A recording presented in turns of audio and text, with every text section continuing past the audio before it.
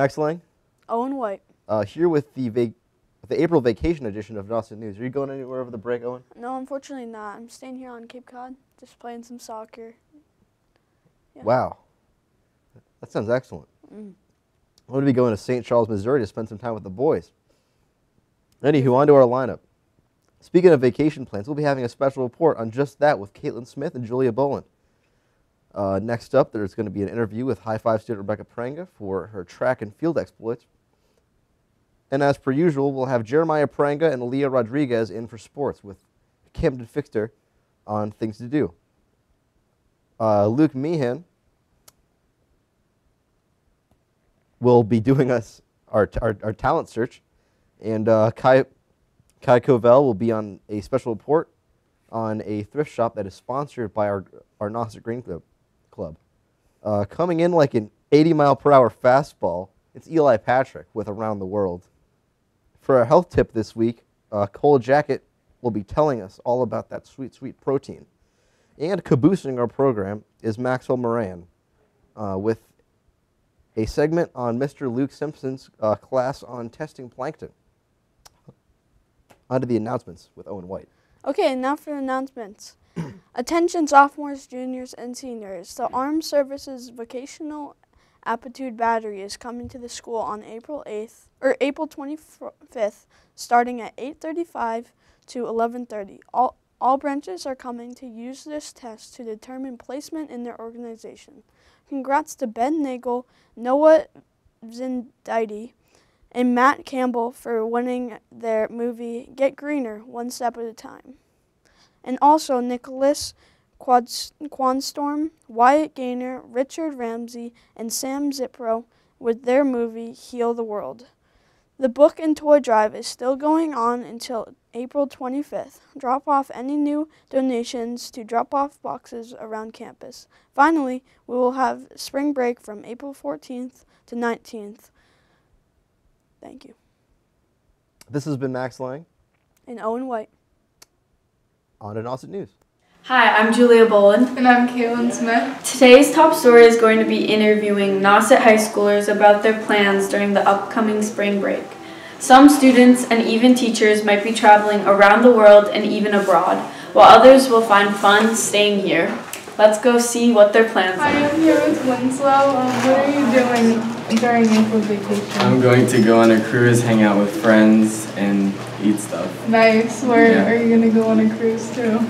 I'm going to the Bahamas. That's nice. Thank you. I'm now here with Kai and Cole. What are you guys doing over vacation? I'm going to Vermont with my dad for a couple of days. Nice. What are you going to do there? We have to work on our house. Oh, that's cool. Cool. I'm going to start working at my job in Ben & Jerry's during vacation. Which Ben & Jerry's is it? It is the one in Eastham. That's fun. Thanks, guys. Hi, what's your name? My name's Jake. What are you doing over vacation? I'm working my butt off to get some extra money. Oh, where do you work? I work at Orleans Cycle. Oh, that's cool. I hope you have a good vacation. Yeah, is that all you. your plans? Yeah. Solid. I'm here with Mr. Pink. Today I'll be asking him what he's doing over vacation. So hopefully it's going to be good weather. First of all, on Monday, I'm going to go to the Boston Marathon because my goddaughter and my niece is running it. Really? So I'm going to go up in it's my brother's daughter, so he's coming into town with his family. So we're all going to go up and watch her run the marathon, and her husband's going to run it. So that's one type.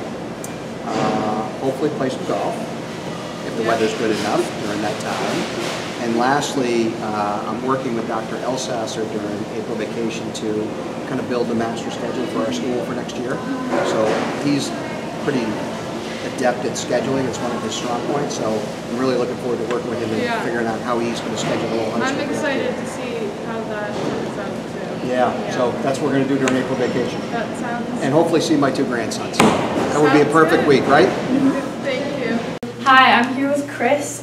Chris, what are your plans over break? Over break, I'm going to New York. Oh, what are you doing in New York? I'm visiting family and seeing the city. Nice. Oh, do you have any sports? Do I play sports? Yeah.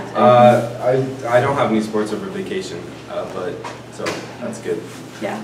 Thanks, Chris. Hi, I'm Julia, and you are? Kevin Amarillo. And what are you doing over vacation? Over break, I'm going up to Vermont in East Corinth with my family and a few of my friends. Oh, that's fun. What are you going to do there?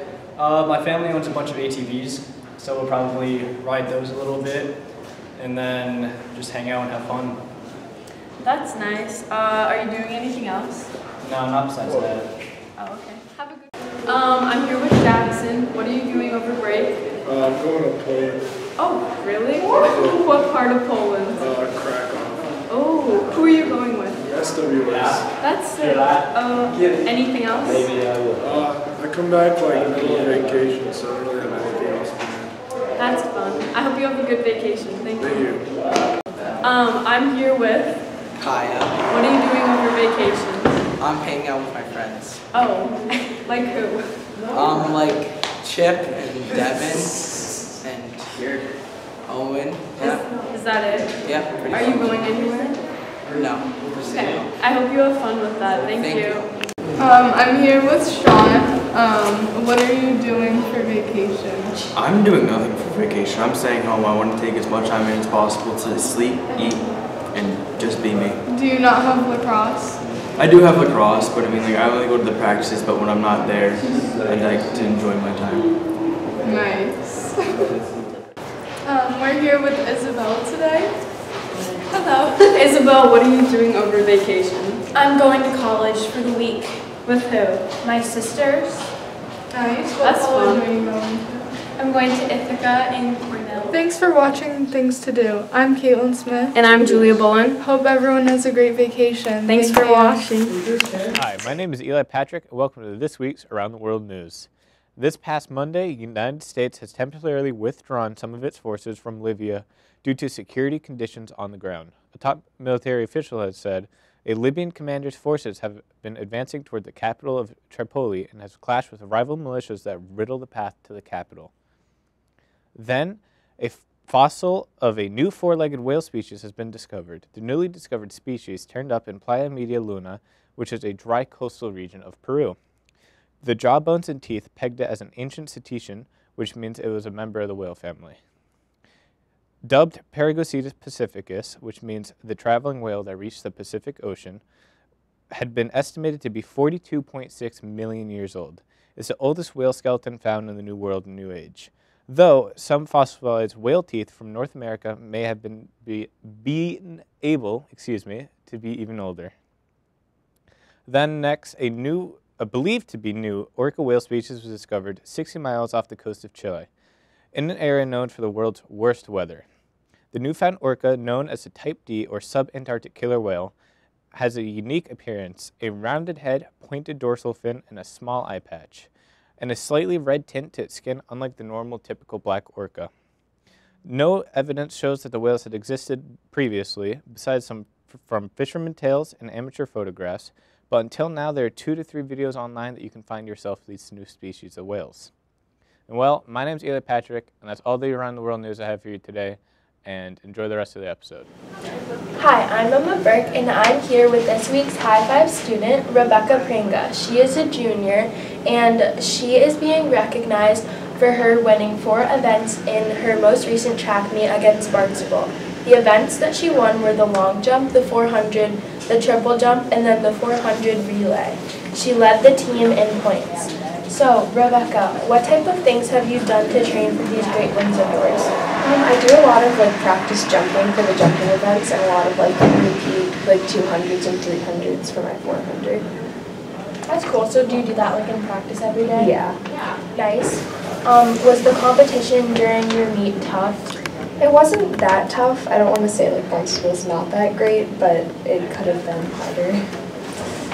Are you proud of your accomplishments? Yes, I'm very proud. That's good. You should be proud. For those people who don't know, what is the triple jump? It's 3 jumps. So for me, I like to start on my left foot, so I'll jump from my left to my left, then left to right, and then right into the pit. Mm-hmm. So is it basically just the long jump, but it's more distance? Yeah, it's 3 jumps instead of 1. What are your best scores in long plus triple jump? My best long jump is 15 feet 5 inches, and my best triple jump is 31 feet 9 inches. That's impressive. Wow.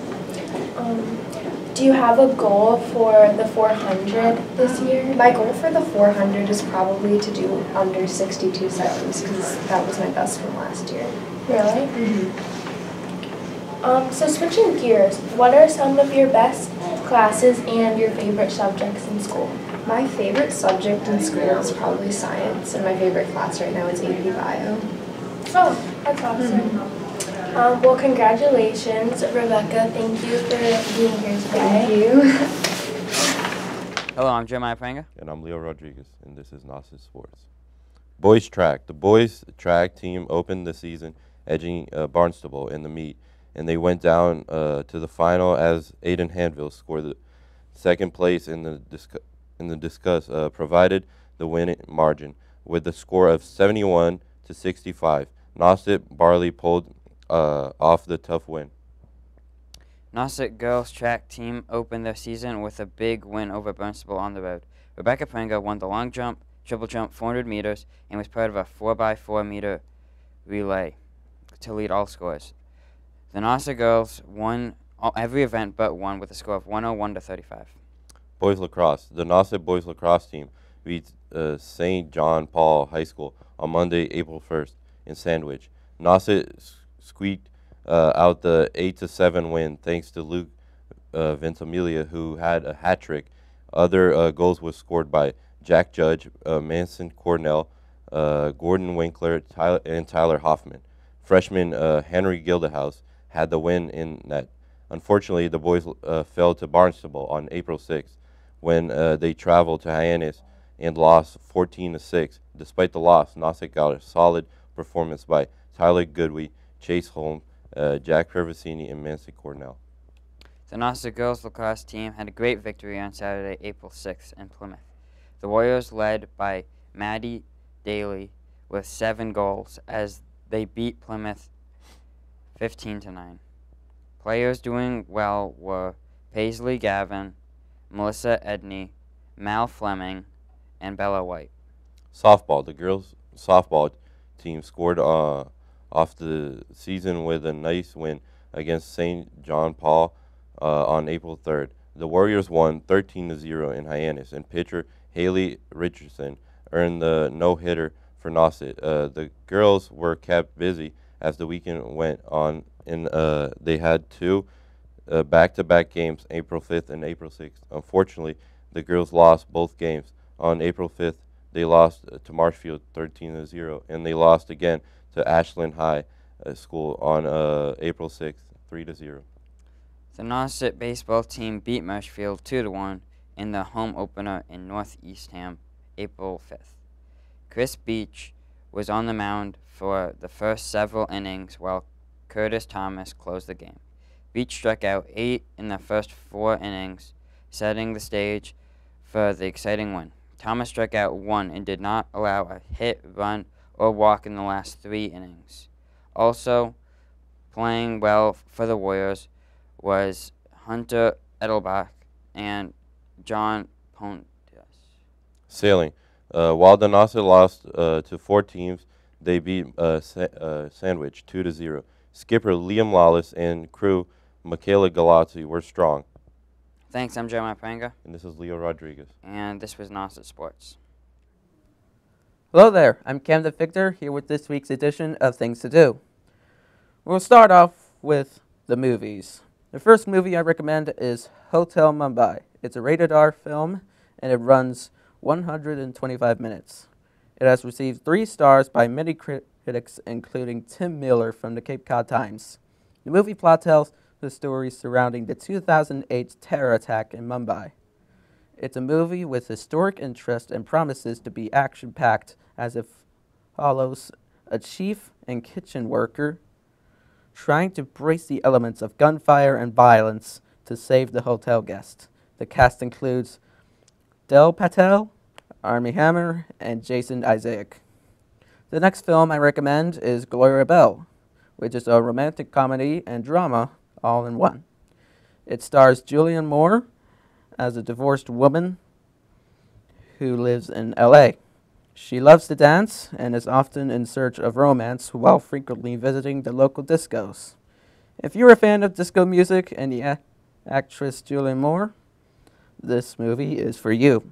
It has received 3 stars, so it's probably worth the look. And the final film is Dumbo. This is a fantasy movie directed by the artistic director Tim Burton. Everyone knows the story of a flying baby elephant that has first hit theaters back in 1941. With a current cast of actors such as Colin Farrell, Alan Arkin, Eva Green, Danny DeVito, and Michael Keaton, it's sure to be a fun movie to see in 2019. But Tim Miller did give it 2 stars, which means you'll have to decide for yourself if it's going to be a sink or a swim movie. And now that that's been taken care of, let's go take a look at some activities. Spring break is here, and that means the students are on vacation. There are a few things to do on Cape Cod, which includes climb the Pilgrim Monument in Provincetown, which is now open, and you can see the spectacular views if you're willing to climb all the way to the top, though. While you're in town, stop by to the local shops. They are starting to open for the season, and it's nice to support the local shop owners in the local community. Some favorite restaurants include The Muse, Saro and Sal, and Spiritus Pizza. For those who want a bit of an education, I suggest you go to the Museum of Natural History in Brewster. It has many live exhibits and shows, plus a working trail or a walking trail with beautiful views of the bay. And finally, if you enjoy the outside, Fort Hill in Eastham has more great walking trails. The Red Maple Swamp Trail is really pretty, and you might even see some wildlife such as deer, rabbits, and hawks. And you will also get great views of the Coast Guard Beach in Eastham and Nauset Beach in Orleans. So, with that being said, this has been Camden Victor, and with this week's edition of Things to Do. Thank you. I'm Kai Covell, here with Mr. Simpson, the Green Club teacher, and this is this week's special report. The Green Club's new project is called Nauset Green Threads. It's basically an exchange program where students can bring their old clothing and donate it here, and then the Green Club will do a little thrift shop in the courtyard. You can bring your clothes to Mr. Simpson's room in E101 or Mr. Craven's room in C108. All proceeds from the thrift shop will go directly to the Green Club at Nauset High School. So, who came up with this idea? I think Mr. Craven came up with the idea. He's the other Green Club advisor. But we all thought it was a great idea as soon as we heard it, and got to work right away on it. How will this program work? Well, students bring in, used or clothes that they don't need anymore or don't want that are lightly used. They drop them off here. The Green Club inventories them, goes through them, photographs them, and puts them online. So we kind of have an online catalog that everybody can browse through. Okay. What will the funds from this be used for? Right now we're hoping to use the funds to purchase metal silverware for the cafeteria so we can move away from single-use plastic silverware. What do you think some of the costs for the clothing will be? There's some really nice stuff, actually. So I think we've agreed to cap that off at $20 or $30, but most of the items are between $4 and $10, I would say. And then when will the pop-up shop in the courtyard be starting? We're just waiting for some nice weather for that, but everything is online. It's on the Green Club. The Green Club started a new Instagram page, Nauset Green Threads, and they can see all the items on there, and from there there's a link to a website where if you want to order the clothes, you can do that. Okay. Thank you. Thank you. I'm Kai Covell, and that was this week's special report. Thanks for watching. We'll see you next time. Okay, I'm Calvin Perry, here with your college notebook. Today we'll be talking about UMass Dartmouth. UMass Dartmouth is in North Dartmouth, Massachusetts. Do you know it is only 1 hour away from Cape Cod? And it is also only 4 miles away from New Bedford. UMass has a great nursing program, and UMass Dartmouth is fairly close to Buzzards Bay. Besides nursing, here are some of the other majors. Are business management, marketing, health, engineering, and psychology. What's nice about UMass Dartmouth is that you can pay in-state tuition, which is only $12,000. And is a Division III college, which means kids can join an athletic team. Here are some of the sports they offer at UMass Dartmouth: lacrosse, swimming, football, hockey, baseball, and basketball. Our very own student, Bethy Tarabokas, will be going there this fall. She tells us she will study nursing and is excited to join her sister that goes there. She said there is a lot of shopping nearby and plenty of things to do. She recommends it to everybody. Finally, you guys can join the 6,800 undergraduates from 39 different states and 41 different countries. 85% of the students who apply for financial aid receive it. This has been your college notebook. I'm Calvin Perry. See you next time, and hope you consider going to UMass Dartmouth. Hello there, I'm Camden Victor, here with this week's edition of the Student Council Report. To start off, the Student Council is hosting yet another Faculty Friday,